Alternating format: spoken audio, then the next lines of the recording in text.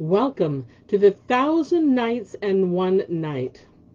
Now, when it was the 46th night, she said, It hath reached me, O auspicious king, that after the ambassadors and retinue from the Constantinople king had kissed the ground before Omar, and had delivered their embassage, they brought out the presents, which were 50 damsels of the choicest from Graceland, and 50 Mamelukes in tunics of brocade, belted with girdles of gold and silver, each wearing in his ears hoops of gold, with pendants of fine pearls, costing 1,000 ducats each one. The girls were adorned in like fashion, and were clad in stuffs worth a treasury of money. When the king saw them, he rejoiced in them and accepted them, and bade the ambassadors to honorably entreated, and summoning his wazirs, took counsel with them of what he should do. Herewith rose up among them a wazir, an ancient man, Dandan hight, who kissed the ground before Omar, and said, O king, there is nothing better to do in this matter than equip an army valiant and victorious, and set over it thy son Sharrkan with us and his lieutenants. And this rede commended itself to me on 2 counts. First, because the king of Rome hath invoked thine assistance, and hath sent thee gifts which thou hast accepted, and secondly, because, while no enemy dareth attack our country, thine army may go forth safely, and should be succor the king of Graceland, and the defeat his foe, the glory will be thine. Moreover, the news of it will be noised abroad in all cities and countries, and especially when the tidings shall reach the islands of the ocean, and the king of Mauritania shall hear it, and they will send thee offerings of rarities, and pay thee tribute of money. The king, pleased by the wazir's word, and approving his rede, gave him a dress of honor, and said to him, Of the like of thee should kings ask counsel, and it seemeth fit that thou shouldest conduct the van of our army, and our son Sharrkan command the main battle. Then he sent for his son, who came and kissed the ground before him, and sat down. And he expounded to him the matter, telling him what the ambassadors and the wazir Dandan had said, and he charged him to take arms and equip himself for the campaign, enjoining him not to gainsay Dandan in aught he should do. Moreover, he ordered him to pick out his army, 10,000 horsemen, armed cap a pie, and inured to onset and stress of war. Accordingly, Sharrkan arose on the instant, and chose out a myriad of horsemen, after which he entered his palace, and mustered his host, and distributed largesse to them, saying, Ye have delay of 3 days. They kissed the earth before him in obedience to his commands, and began at once to lay in munitions, and provide provisions for the occasion, while Sharrkan repaired to the armories, and took therewith whatsoever he required of arms and armor, and thence to the stable, where he chose horses of choice blood, and others. When the appointed 3 days were ended, the army drew out to the suburbs of Baghdad city, and King Omar came forth to take leave of his son, who kissed the ground before him, and received from the king 7 parcels of money. Then he turned to Dandan, and commended to his care the army of his son. And the wazir kissed the ground before him, and answered, I hear and obey. And lastly, he charged Sharrkan that he should consult the wazir on all occasions, which he promised to do. After this, the king returned to his city, and Sharrkan ordered the officers to muster their troops in battle array. So they mustered them, and their number was 10,000 horsemen, besides footmen and camp followers. Then they loaded their baggage on their beasts, and the war drums beat, and the trumpets blared, and the bannerols and standards were unfurled, while Sharrkan mounted horse with the wazir Dandan by his side, and the colours fluttering over their heads. So the host fared forth, and stinted not faring with the ambassadors preceding them, till day departed and night drew nigh, when they alighted and encamped for the night. And as soon as Allah caused the moon to morrow, they mounted, and hied on guided by the ambassadors for a space of 20 days. And by the night of the 21st they came to a fine and spacious wady, well grown with trees and shrubbery. Here Shah Khan ordered them to alight, and commanded a 3 days' halt. So they dismounted and pitched their tents, spreading their camp over the right and left slopes of the extensive valley, whilst the Wazir Dandan and the ambassadors of King Afridun pitched in the soul of the Wadi. As for Shah Khan, he tarried behind them a while till all had dismounted and had dispersed themselves over the valley sides. He then slacked the reins of his steed, being minded to explore the Wadi, and to mount guard in his own person because of his father's charge, and owing to the fact that they were on the frontier of Graceland and on the enemy's country. So he rode out alone after ordering his armed slaves and his bodyguard to camp near the Wazir Dandan, and he fared on along the side of the valley till a fourth part of the night was past, when he felt tired and drowsiness overcame him so that he could no longer urge horse with heel. Now he was accustomed to take rest on horseback, so when slumber overpowered him, he slept, and the steed ceased not going on with him till half the night was spent, and entered one of the thickets which was dense with growth. But Shah Khan awoke not until his horse stumbled over wooded ground.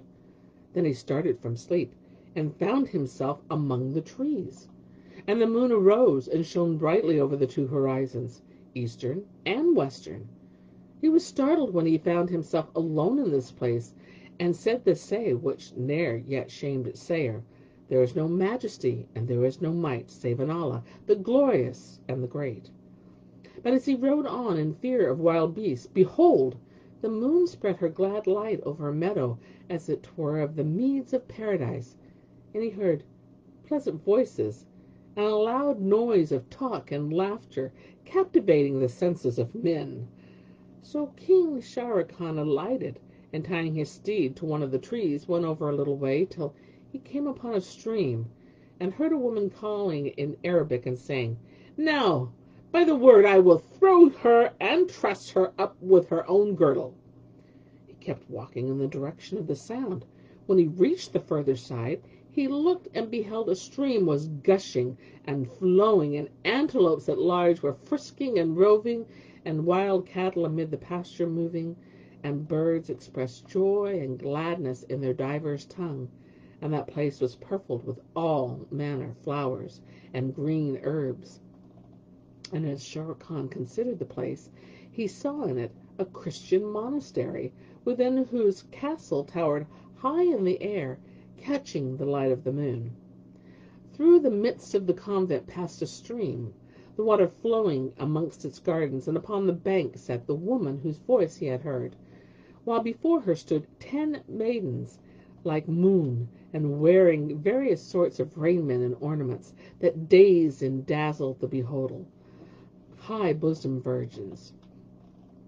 Shah Khan gazed upon the 10 girls, and saw in their midst a lady like the moon at fullest, with ringleted hair and forehead sheeny white, and eyes wondrous wide and black and bright, and temple locks like the scorpion's tail. And she was perfect in essence and attributes, as the poet said of her in these couplets: "She beamed on my sight with a wondrous glance, and her straight slender stature is shamed the lance. She burst on my sight with cheeks rosy red, where all the manner of beauties have habitats, and the locks of her forehead were lowering as night, whence issues a dawn tide of happiest chance." Then Shah Khan heard her say to the handmaids, "Come ye on, that I may wrestle with you and gravel you ere the moon set and the dawn break." So each came up to her in turn, and she grounded them forthright, and pinioned them with their girdles, and ceased not wrestling and pitching them until she had overthrown one and all. Then she turned to her, an old woman who was before her, and the beldam said as in wrath, "O strumpet, dost thou glory in grounding these girls? Behold, I am an old woman, yet have I thrown them 40 times. So what hast thou to boast of? But if thou have the strength to wrestle with me, stand up, that I may grip thee and set thy head between thy heels." The young lady smiled at her words, but she was filled with inward wrath, and she jumped up and asked, "O my lady Zat Adwali, By the truth of the Messiah, wilt thou wrestle with me in very deed, or dost thou jest with me? And she answered, Yea. And Shahrazad perceived the dawn of the day, and ceased saying her permitted say. Now, when it was the 47th night, she said, It hath reached me, O auspicious King, that when the young lady asked Zat al-Dwali, By the truth of the Messiah, wilt wrestle with me, or dost jest? And she answered, Yea, I will wrestle with thee in very deed. Sharrkan looking on all the while. The damsel cried, Rise up from the fall, and thou have spunk so to do. When the old woman heard this, she raged with exceeding rage, and her body hair stood on end like the bristles of a fretful hedgehog. Then she sprang to her feet, whilst the damsel stood up to her, and said, Now, by the truth of the Messiah, I will not wrestle with thee, unless I be naked, mistress whore. So she loosed her petticoat trousers, and putting her hand under her clothes, tore them off her body, then twisted up a silken kerchief into a cord shape, girded around her middle, and became as she were a scald-head Ifrida, or a spotted snake. With this she inclined towards the damsel, and said, Do thou as I have done. All this time Sharrkan was gazing at the twain, and laughing at the bedlam's loathly semblance.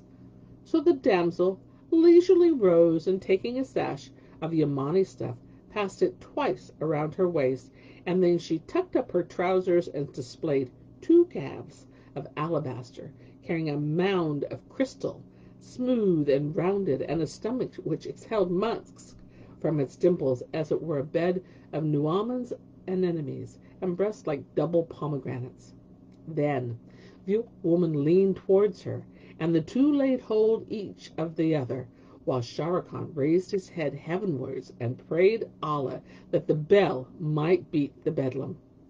Presently the young woman got beneath the old woman, and gripping her waistcloth with the left, and circling her neck with the right hand, hoisted her off the ground with both, whereupon the old woman strove to free herself, and in so doing fell on her back with her legs high in the air, and her hair bush between them showed manifest in the moonshine. Furthermore, she let fly 2 great farts, which blew up the dust from the earth's face, and the other streamed up to the gate of heaven. Sharrkan laughed till he fell back upon the ground. Then he arose, and bearing his brand, looked right and left, but he saw no one save the old woman sprawling on her back, and said to himself, He lied not who named thee Lady of Calamities. Verily, thou knewest her prowess by her performance upon the others. So he drew near to hear what should pass between them.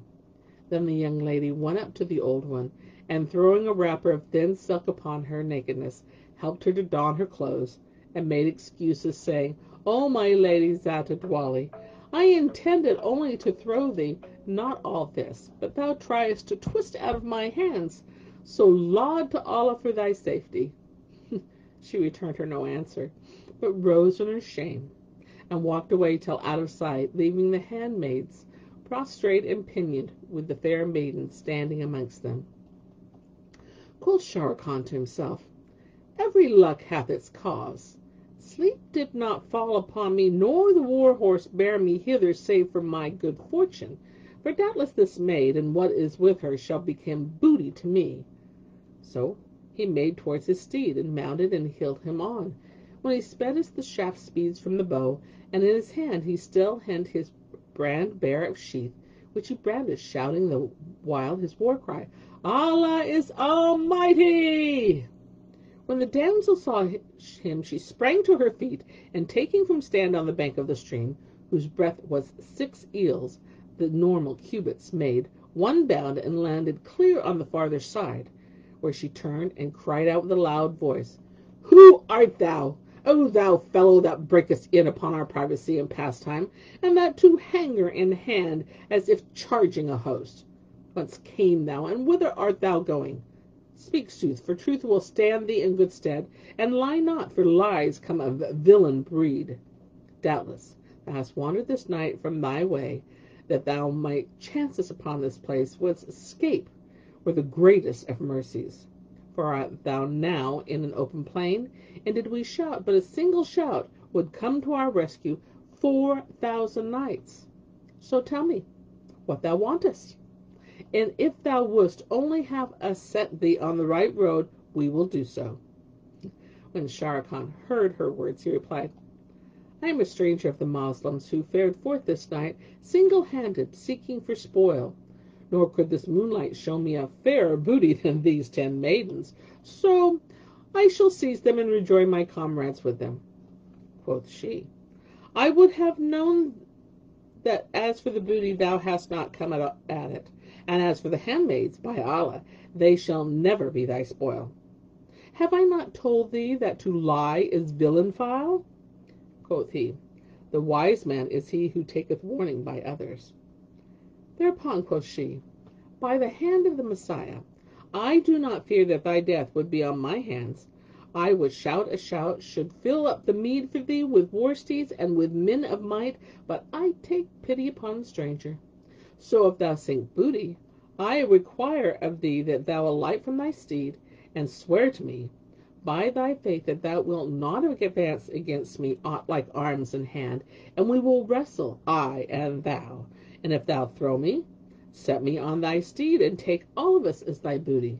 Then if I throw thee, thou shalt become under my command. Swear this to me, for I fear thy treachery. Indeed, it hath become a common saw, wherein perfidy is innate, there trust is a weakly mate. Now, and thou wilt swear, I will return and draw near to thee and tackle thee. Answered Shere Khan, and indeed he lusted to seize her, and said in his soul, truly she knoweth not that I am a champion of champions.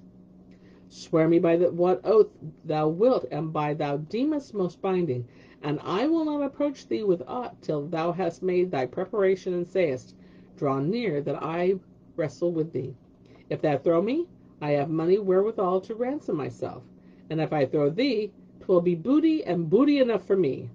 Rejoined the damsel, I am content herewith. And Shere Khan was astounded at her words, and said, and by the truth of the apostle, whom Allah bless and keep, I too am content on the other part. Then said she, swear to me by him who's right in body dight and dealt laws to rule mankind aright, that thou wilt not offer me aught of violence save by way of wrestling, else mayest thou die without the pale of al-Islam.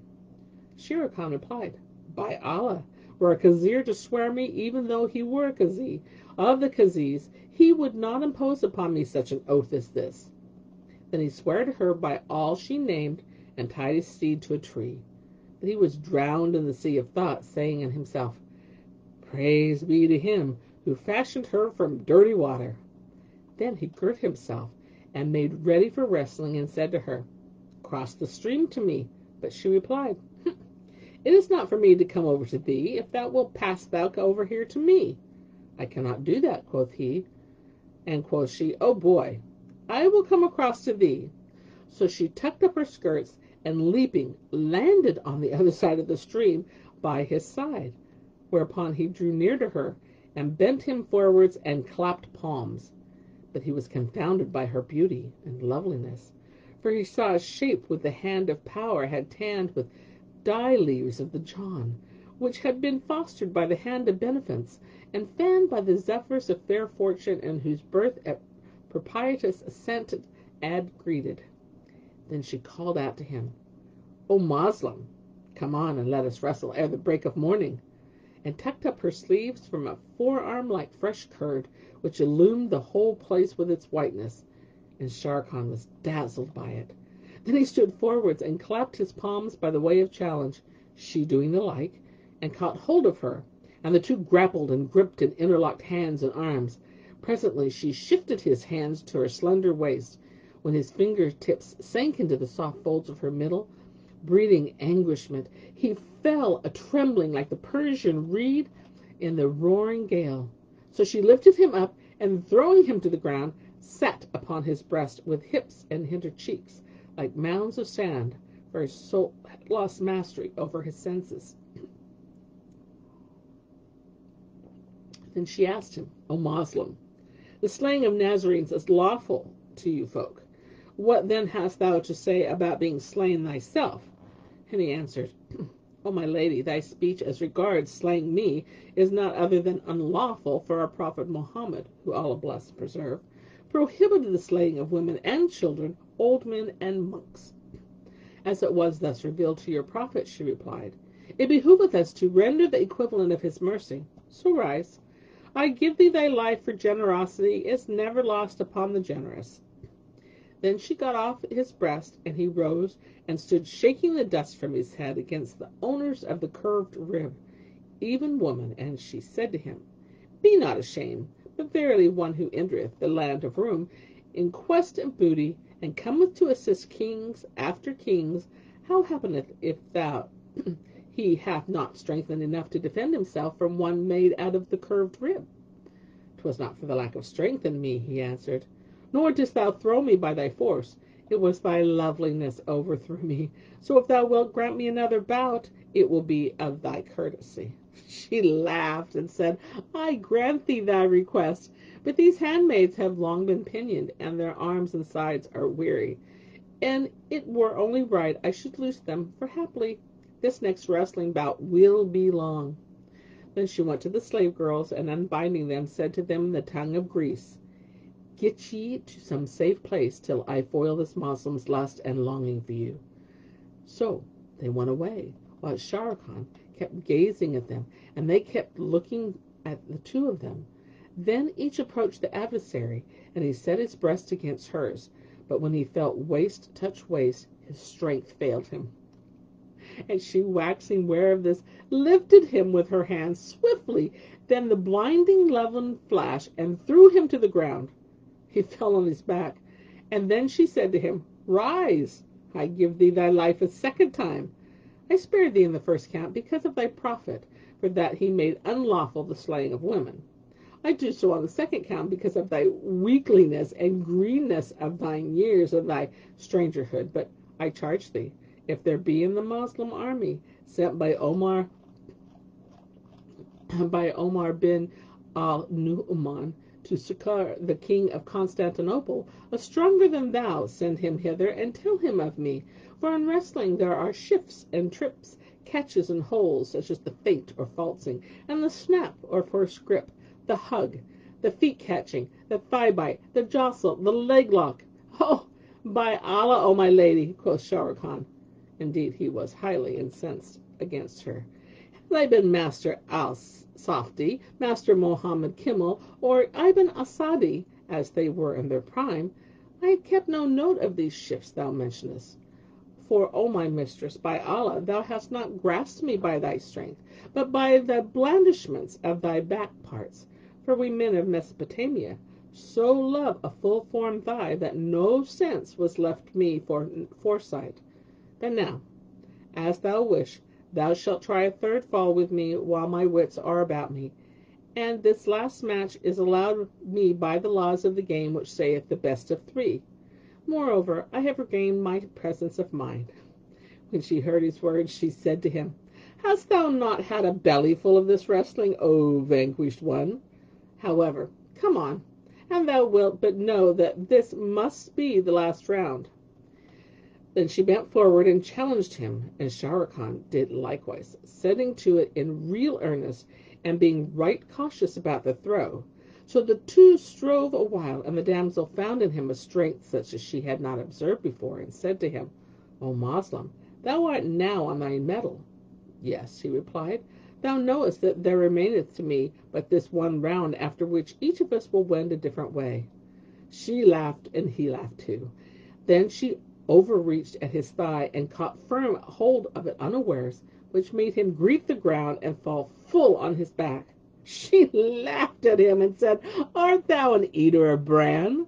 Thou art like a bodwise bonnet, which falleth off with every touch, or else the father of winds that droppeth before a puff of air.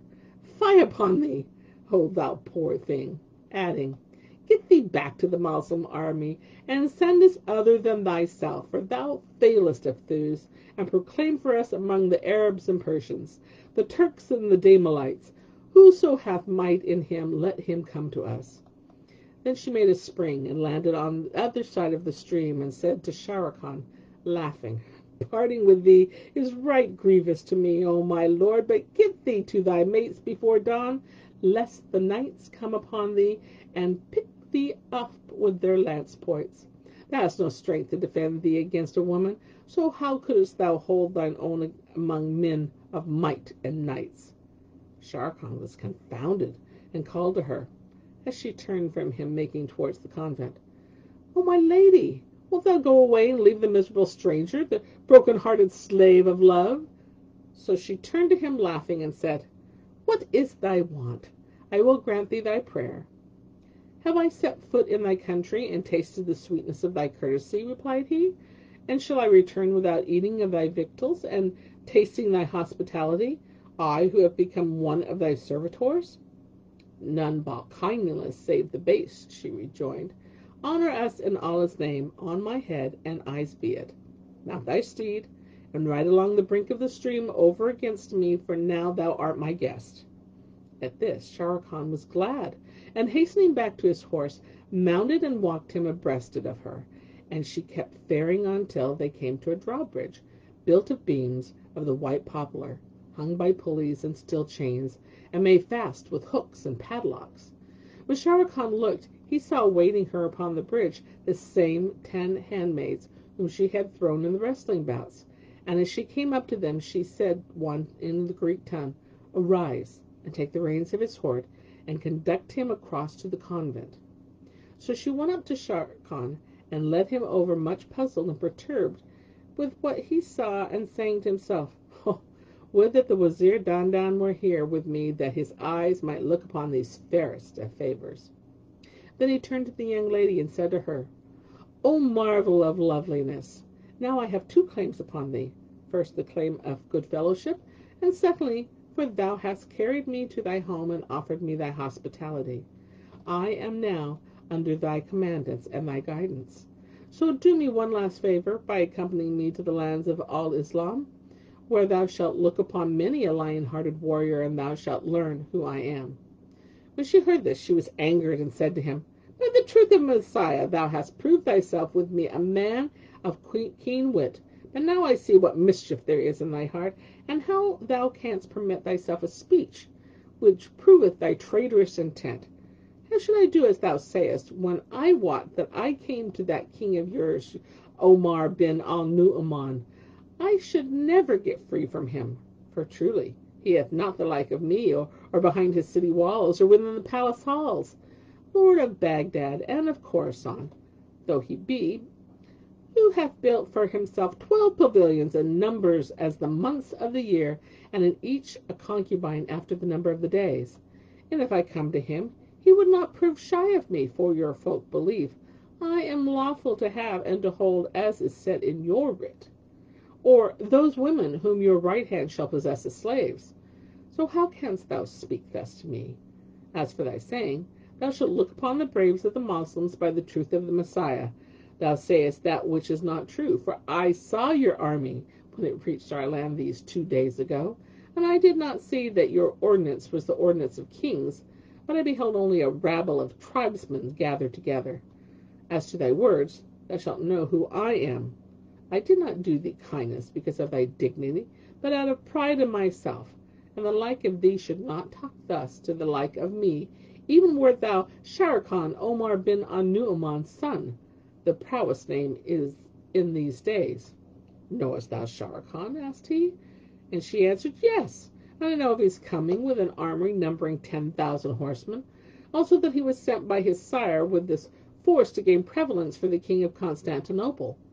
O my lady, said Sharrkan, I adjure thee by thy religion, tell me the cause of all this, that sooth may appear to me clear of untruth, and whom the fault lies. Now by the virtue of thy faith, she replied, did I not fear lest the news of me be bruited about, that I am of the daughters of Rome, would adventure myself and sally forth single-handed against the 10,000 horsemen, and slay their leader, the Wazir Dandan, and vanquish their champion Sharrkan, nor would aught of shame accrue to me thereby, For I have read books, and studied the rules of good breeding in the language of the Arabs. But I have no need to vaunt my own prowess to thee, more by tokens as thou hast proved in thy proper person my skill in the strength of wrestling, and thou hast learned my superiority over other women. Nor indeed has Sharrkan himself been here this night, and it were said to him, Clear the stream, could he have done it. And I only long and less that the Messiah would throw him into my hands in this very convent, that I might go forth to him in the habit of a man, and drag him from his saddle seat, and make him my captain, and lay him in bilboes. And Shahrazad perceived the dawn of the day, and ceased to say her permitted say. And so do I cease my say for this day, until it be morrow.